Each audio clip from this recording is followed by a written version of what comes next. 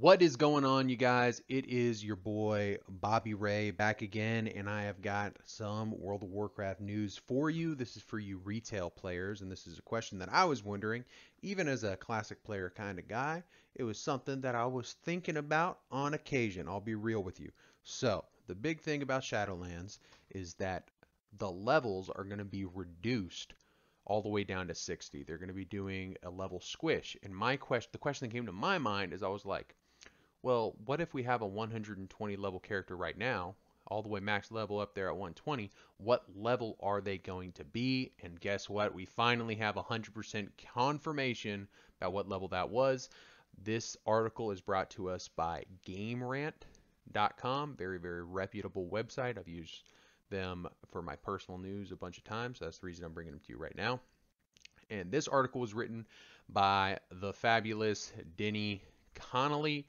Thank you so much, sir, for taking the time to write this, and I'm happy to bring this to the whole world so that more people can see your journalism. Let's go ahead and read. World of Warcraft. What level will my character be after the squish? World of Warcraft players can now find out exactly what level each of their characters is going to be after the Shadowlands pre-patch level squish. World of Warcraft's pre-patch level squish may still not have an official release date, but a ton of new details were just revealed about the upcoming Shadowlands pre-expansion content changes.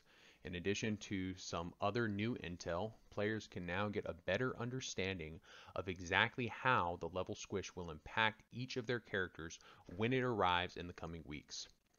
The next WoW expansion features two pre-patches, and the first one will bring a massive level squish that reduces the game's max level to 50. It will jump to 60 when Shadowlands launches next month. Up until now, players have been making a lot of predictions about how each level would scale down when the squish happened. A lot of the predictions were pretty close to accurate, and Blizzard has now officially confirmed a level by level comparison for World of Warcraft players. Shadowlands is bringing some massive changes to the iconic MMO, but the level squish is one new feature that has really stolen the spotlight in a lot of ways. I'll pause there. It really has. I'm not too big into retail, but the fact that they're squishing the levels actually makes me think that I might go back and try it out. And I know that sounds like blasphemy to some people that I've talked to in the past, but it seems cool. Just like a lower level makes it seem like it's more attainable, you know? Like it seems like it's not everybody's way ahead of me. It's like, dude, they're only like 50 levels ahead of me. It's not a big deal. I can get there. So it gives you something to work up to. So I do like that. Every prior expansion has increased the maximum level by 5 or 10. So this squish is a new territory for the game that sets an interesting stage going forward. The change also massively impacts how new characters and alts will experience Azeroth thanks to the use of Chromie time for leveling. As players start to consider where their alts who haven't made it up to level 120 will be in a few weeks' time, they can consult this table to see the Battle for Azeroth Shadowlands level conversion. Let's see. So 120 is going to become 50. 118 to 119 is going to become 49. 116 to 117 is going to be 148. 114 to 115 will be 47. 112 to 113 will be 46. 110 to 111 becomes 45. 108 to 109 becomes 44. 106 to 107 becomes 43. 104 to 105 becomes 42. 102 to 103 becomes 41. 100 to 101 becomes 40, and so on and so forth, etc. It's going to keep following that same formula all the way down until you get to, yeah, it just takes that same formula all the way down to level 1. This explanation has been a long time in the works and should give players an idea of what sort of work they want to do on their unleveled alts in the coming week. There is still no release date for the pre-patch and the level squish, but many players are predicting it will arrive 1 week from tomorrow. If that's the case, players are running short on time to take advantage of the current 100% experience boost that is available in-game until the Shadowlands release date.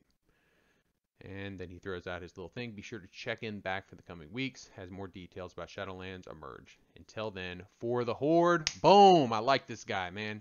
Throws the for the Horde there at the end. Let's see. Denny Connolly, go back. Hey, shout out to Denny Connolly. He's a Horde player, just like I am, so much respect. Shout out there, Denny Connolly. Now, there was one thing that I wanted to go back and let me see, use of Chromie time for leveling. I'm not a retail guy, so if anyone didn't know what that was, we'll go ahead and read this. How to use Chromie time. Follow these steps to new characters and alts. It's just about 1 month away. When level squish arrives, level 1 will hit the temporary max of 50. In order to do that, activate Chromie time.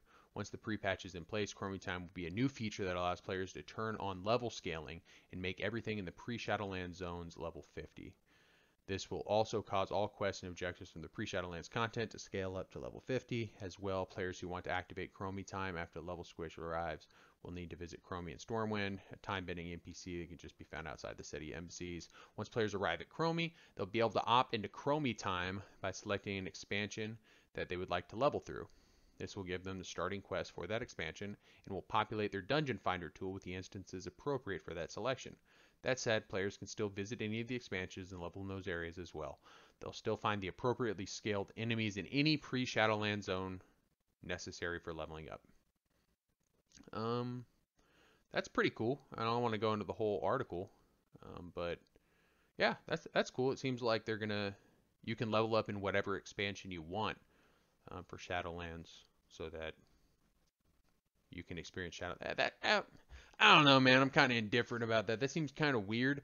Like, are people going to be able to be like level 1 and level through Outland?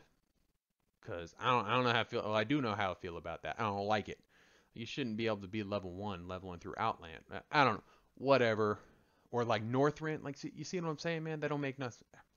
Okay, well, it seems like they're fixing it in their own kind of way, so I'll leave it at that.